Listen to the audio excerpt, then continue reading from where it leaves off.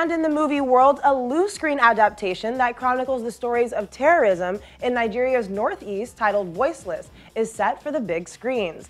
The Robert Peters action-drenched movie screens exclusively in Lagos, Southwest Nigeria, ahead of its arrival to the cinemas over the weekend. Details coming up in this next report.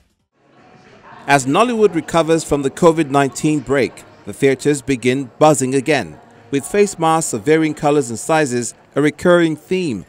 Movie critics enjoy the first viewing of the Robert Peters directed action depiction of the unrest in northern Nigeria. Gunshots, murder, kidnapping and rape stories were told as a society fell to terrorists. Inspired by true events, Voiceless tells the story of Salma, played by Asabe Maraki and Goni, two victims captured by a dreaded terrorist gang. The latter forced to work for insurgents as a skilled mechanic, and the former kidnapped alongside her fellow schoolgirls to serve the group's lusts and drive home their agenda against Western education. Salma is an advocate. She's a go-getter. She's a fighter, basically. She doesn't give up. And she loves people.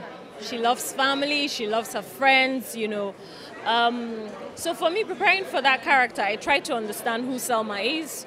And then I understood that she went through a lot. So I knew that playing that character was going to be a lot of emotion for me, emotions, you know, because it's a sad story, really. And it's something that happened to people for real. So it was just an emotional project for me. Basically, when things like this happen, like insurgency, for example, and kidnapping, which is very much happening in the north right now, the women are the most hit because the women are actually defenseless.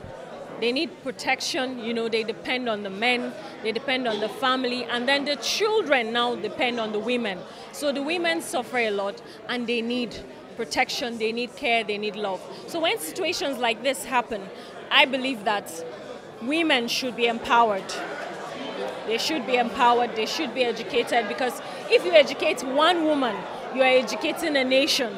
That's the implication of that, because we women, we multiply, we give. So that's what I would advise, that the community, the society, the government should empower more women. They should educate more women. It's very important. And then, like, for the victims who are the male, I think that society, especially in terms of insurgency like this, society should take them back, show them love, rehabilitate them, you know, and also empower them.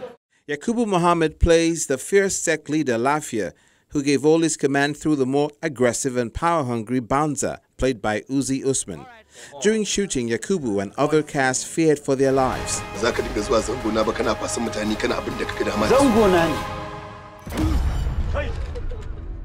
Actually, when I got the script from the producers, I was a bit skeptical because I was actually literally, I was afraid because of, you know, what is been going on in the Northeast. So, but I said to myself that I'm an actor and somebody somewhere has to tell that story. We have to bring what is going on before the public so that they'll understand what these people are going through. If you check it out, it's not everyone that willingly wants to join the insurgents. Some of them are being forced into it. And you know, they go through hell, and when they are being released, when they come back to the society, and the society, most of the times, they will not want to accept them. So we need to bring these things, and if there's a room for rehabilitation, and we have to shed light to our people. We are not encouraging people like, oh, because you are a Boko Haram, you have to be accepted, but we are telling them they are equally human beings. It's not out of their will that they happen to be part of that, found themselves in that axis. So basically, this is it. It's actually the most challenging role that I've ever done in my entire career as a movie actor. I was actually afraid when we were even shooting, because after the makeup, they had to change my skin color. They have to put a lot of things on my face to look a bit, you know, more. Because if you check me now, I'm not too dreadful, you understand? So they had to do. So immediately I entered costume. I became so afraid. I was doing it. And I was like, wow, because it was scary actually when we were even shooting it. Voiceless is something totally different. I think this is the first time they're doing a natural story that happened naturally, deeply. You know, if you watch it, you understand what I mean. When we're filming, we're feeling it. As we're filming, I remember most of those casts were saying they were crying while we're filming. If you're shooting some scenes, they would cry. They would have to stop at times and go for the other day because they keep crying because most of them, those things happen to them naturally, especially those ladies. Almost all of them, one way or the other, they have encountered such things. So that's to tell you how deep the story is. So I think Voiceless is something that is coming to tell both viewers and filmmakers that Nigerian content, local content, is here to change for good.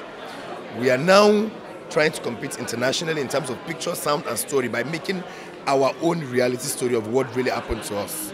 You know, so I think our advice filmmakers from Voiceless, they can step up, and they can step up. Voiceless will hit the big screens later this month.